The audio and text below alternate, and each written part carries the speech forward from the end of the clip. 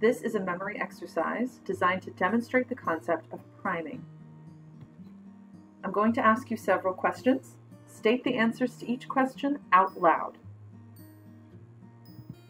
What do silkworms make? The correct answer is silk. What are expensive pajamas and saris made out of? The correct answer, of course, is silk. What was ancient China famous for exporting? Silk again. What was the major trade route between China and the Middle East called?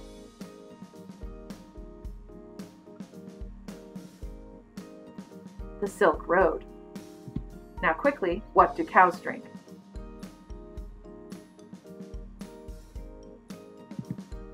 Are you sure?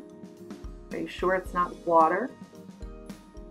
I'm willing to bet that many of you responded milk to that question of what do cows drink.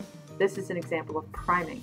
By making you repeat the word silk over and over, I caused your brain to unconsciously activate many concepts associated with the word silk, including words that rhyme with silk, such as milk. Then when I asked you this question, what do cows drink? Milk, having already been activated in your brain, was easier to retrieve than the word water, which is why you responded milk to that question.